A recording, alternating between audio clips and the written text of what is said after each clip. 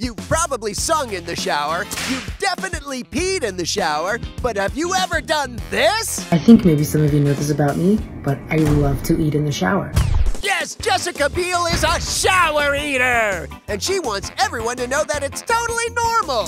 Who's ready for some shower nachos? Actually, she means shower appropriate items like cereal or yogurt, coffee, tea, popsicles. Down the drain, anything drops, you're good. Yogurt's fine, but you can't have like spaghetti. Yogurt is not fine. No, sometimes you like eat on the toilet. Do y'all not do that? No. Eating on the toilet's the circle of life. It's like in and out.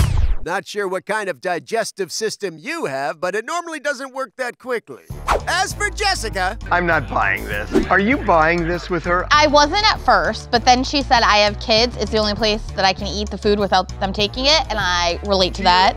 And I might try it. Well then listen up, because Jessica's got some shower eating advice for you. Keep the soap out, that's a big deal. A ledge is really helpful. When you're chewing, you gotta keep your mouth closed. All great and completely obvious tips, Jess. She even posted a photo where it looks like she's eating like fettuccine Alfredo. Okay, that's where I draw the line. You're not going in the shower with Jessica Biel if she has some fettuccine? Of course you would, because it reminds you of a wet noodle. So. So good luck with the shower eating, Jessica. But if you find a hair in your food, it's your own fault. It's pretty simple, guys. You can do this.